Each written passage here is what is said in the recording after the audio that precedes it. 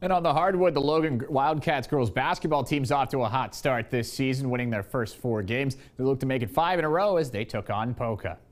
Well, the Wildcats have won all 4 of their games by 18 or more points. The Dots start out with the points, though. Riley Wilkinson misses the jumper, but Katie Farley is there to get the putback, and she's got a nice smile on her face there. Then for Logan, Emma Elkins from the top of the arc connects with the 3-pointer. Wildcats taking the lead there. Then check out Abby Meyer's sweet dish to Natalie Blankenship, who finishes off the nice combo there with the layup. Then off of Dots inbound here, Peyton Ilderton steals it and then scores. She had a game-high 20 points as Logan wins big 73-18.